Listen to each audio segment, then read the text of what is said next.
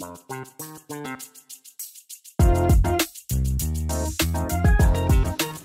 gang, or should I say, hey friends, welcome back to Joe Daddy's Workshop.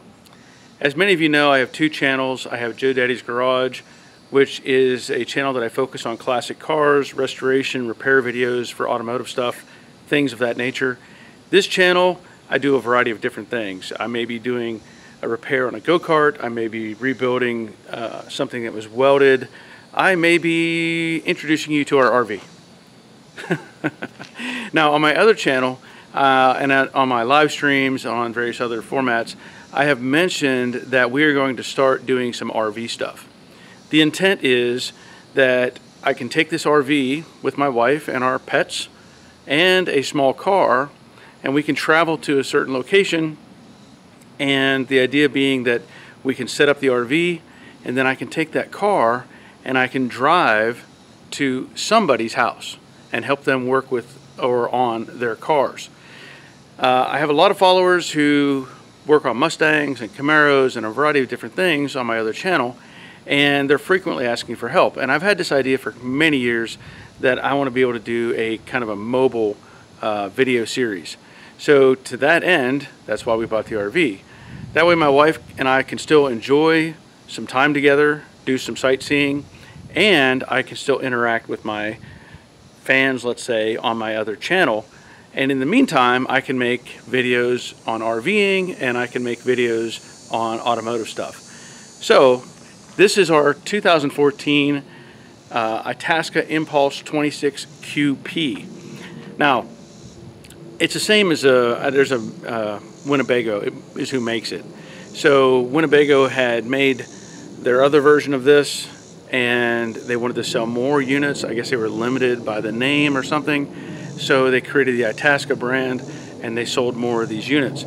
Now the reason we bought this particular camper is, one, it's 28 feet, which is kind of our limit because we know we were going to be towing something behind it. We didn't want to go with an extended vehicle. Also, the shorter versions, the bed in the back, and I can show you this, the bed in the back is set in the corner. And that is one feature my wife didn't like. She wanted to have the bed in the middle of the RV, let's say, so you could walk around it. She didn't want to have to climb on the bed to make the bed and that sort of thing. Another cool feature is this has a big storage area in the back, and I'm going to show you all these things.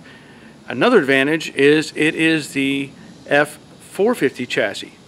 So it has the V10 engine, the big transmission, and we can tow with it without any problems.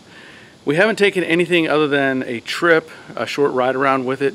I did do a video on my other channel where we had bought this in Florida and then we drove it back 400 miles to where we are here in Georgia. So at this point we are accumulating pieces and parts, all that stuff that you have to have in order for you to go out and enjoy your RV, right? So we're already getting things together in an effort to start making these trips. So let me show you the RV itself, and then I'll show you some of the accessories we bought. So as I said, it is an Itasca Impulse, and it has a variety of storage areas on the sides here. These are just two standard compartments. They're not huge, but they're just kind of individual areas. Let's say you can open this up, and that's probably about 18 inches deep and maybe 32 inches wide. This one, same kind of thing, a little storage area. They're not connected, so they did separate that for some reason, but that's fine. It does have catches to hold the doors. It has your 110 outlet on the sides. It also has your cable TV hookup here if you were so inclined. This is the water heater outlet. This is the furnace, and that is the back of the refrigerator. Back here, this is a really cool feature that I like on this particular model. This is the battery tray. What I like about this is there's two batteries in here. You have this little handle right here. You can pull that out, and this whole tray slides out so you can access the batteries if you need to change them. That is a really cool feature, and I'm glad that it has it. Here we have the, this is an inlet for the water, for your storage tank water. And then this is the big trunk area. So what I really like about this area here, it has 2 cavities inside, and it comes with a table. So underneath that table is also a deep well, and these have plugs in them so that you can actually put ice and water in here and store drinks, and then when you're done you can pull that plug and drain it. Otherwise, previous owners have put in couple little clips up there, I think for holding like fishing rods, spare tire mounted in the back here, and then there is another door. So you have access from the side and the rear. And up here is a little light. So that's handy. Could use more lights back here probably, but that is what we have at the moment. Like I said, that is a good sized opening on the back of this side of the RV, and that window there is above or beside the bed. So here we are in the back. I've got a couple trees overhanging me right now, but another feature that I did like, it has a big back window, and that is an emergency exit as well. There's a release handle on the side. If you have to get out, get out. Also, it has a backup camera, and you can turn that camera on to look at your tow vehicle that you're towing behind you. Of course, it has a ladder that goes overhead, and this is that large door in the back. Now, one thing we ran into problems with, because we've only had this about a month or so, I have it parked here. It has rained, and because of the angle, I was getting a lot of water coming down the backside, and it was working its way into this storage area. And so for temporary purposes, I just put a piece of foil tape across here, and that defeated the water. Now it just runs off and over.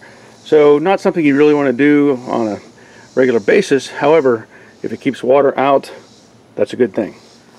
I should point out as well, it has the receiver hitch in the back with the large pigtail next to it, and you'll see here it has these skid bumpers, let's say, and that is to keep you from bottoming out the RV in the back, and over there that's the exhaust for the generator. So really good thinking on their part to put these here so that you'll hit the ground before your RV will bottom out. So here we are on the driver's side. As you can see, we have a window up there on top of the overhead bunk area, window on both sides. I'm going to talk more about that in a minute. Here we have the slide out with a large window. That's the dinette area. You don't have to slide that out. There's a lot of room in there with that in as it is right now. Down below here, 2 more storage areas. As these do not have the hook to catch the doors because of the slide out feature. They don't want you to have the door up. In this case, this little area here is just a small storage area, and this is your power source. Now what's interesting about this vehicle is that plug-in right there. That is your power that goes to a exterior power source. But if you're going to be using the vehicle as a power source, you have to have that plugged in or it will not work. So that's one of the interesting features on this vehicle. And here we have the propane tank. So there's your access point for that, for filling it. And also here is the drain for the black water. Now what's interesting about this setup is you only have one drain, and it is set up on the black water. There is a secondary drain behind this one. Basically the intent is you drain the black water first, and then your gray water dumps into the black water tank and then flushes it out. So only one port there, and that's how that operates. Now this vehicle also has airbags on it, and I think for that reason, and what I've read about these, it does not have leveling jacks. So the idea is if you don't want to lift up, have those airbags stretched out, could be a problem. So this does not have leveling jacks on it at all. So what you have to use is the wedges, and it's not that hard to do. This kit, I bought about 3 kits from Harbor Freight. That's one of the accessories I've already bought. So it comes with 2 wedges to a box. So there's a total of 6 that I have now that I can put 2 on this side, 2 on the other side, and 1 at the front of each front wheel. So you just have to understand what happens whenever you put these on a wedge. You know, if your left rear is low, obviously you back up onto that. And people have done videos on these as well, but very handy to have and not that hard to use. Up here we have our outside shower, and then that door there, that is the access to the generator. Above that is the gas tank, and this generator runs off of the same gas as the vehicle. Another side window there in the bedroom area. That's pretty much it for the exterior. Again, this is a F4, or well, E, I should say. It's not F, it's a E450 Super Duty. And that was, again, one of the features that I liked about it, that it was a heavier chassis. So let me talk about this overhead bunk area for a minute.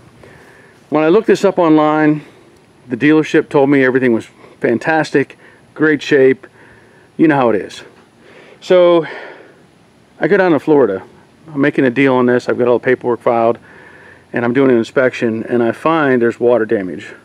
I know it's not uncommon to find water damage in these areas.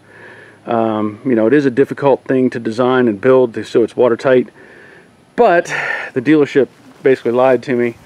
And so when I went down there and I started looking things over, I found the damage, and of course they acted surprised. The only thing is, with that, I was able to talk them into taking some more money off of the vehicle. So there may be a future video where I fix that area. So let's step up into the RV. Oh, let me point this out too. This has a very low entry point, so there's no step that comes out. I like that feature as well. I'm going to step up in. Let me see if I can turn on some lights. Now these are all LED lights in here, and they are on individual switches. So when you do 1, it turns on one side. Go to 2, it turns on both sides. So all these are independent. They're not hooked to a main switch at all, and that's fine. It's just something you have to understand. The dinette here, as I said, this slides out, but you can see there's plenty of room between the kitchen area and the dinette space. Overhead here we have 2 storage compartments, and in this we couldn't figure out what was going on. They look like speaker boxes, and we weren't really sure because we've got a sound system here that is connected, but we also have those speakers overhead. There's one there, there's one here, I think there may be one back here somewhere as well. I'm not 100% sure, but we have secondary speakers. Well, as it turns out, those speakers are connected to the vehicle stereo, and these other speakers are connected to the sound system that is also connected to the TV. So that's fine, just something we had to learn. Now, I'm not going to pull all this out of the way at the moment, but you can see here this is a material that is not what you would normally see in here. This is like hardboard or hardy board kind of stuff that you would see on bathrooms or something, and they layered this. There's a couple pieces of that up there. You can even see there's some water, evidence of water damage. And up in the front they also kind of hid things. They had put some, sorry about that, I got this fan on. They had covered up everything that was damaged. And so, like I said, I found it, and I may have to do a repair video later. This item here, this is your TV antenna and DVD. This is still hooked into the system. Modern RVs don't even have this kind of setup anymore. It's not really needed with the way they're made. Over here we have the slide out control for the dinette area.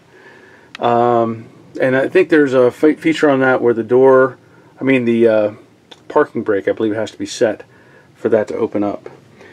Again, TV that pivots around. Really nice counter and storage space underneath here. All of this cabinetry is well made. Can't complain about any of it. Nice deep slide out drawers.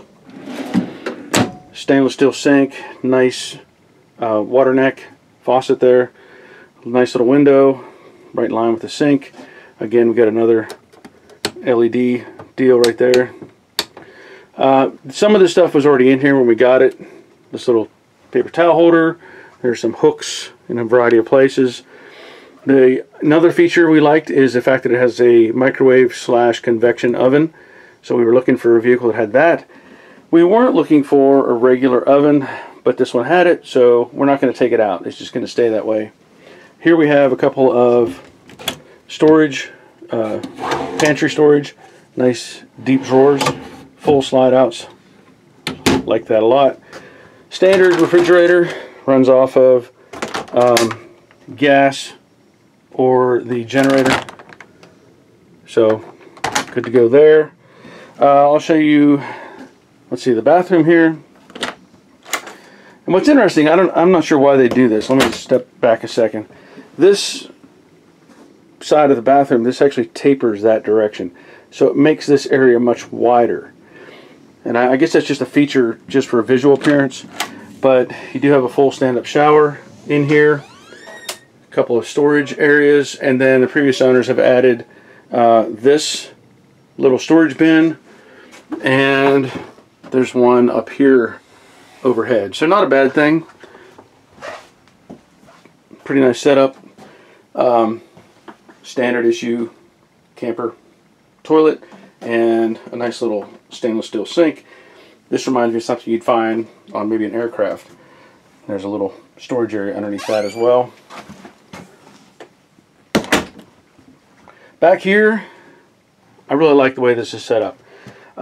Unfortunately, you don't have any storage under the bed itself because of that big trunk area that's underneath that I was talking about earlier.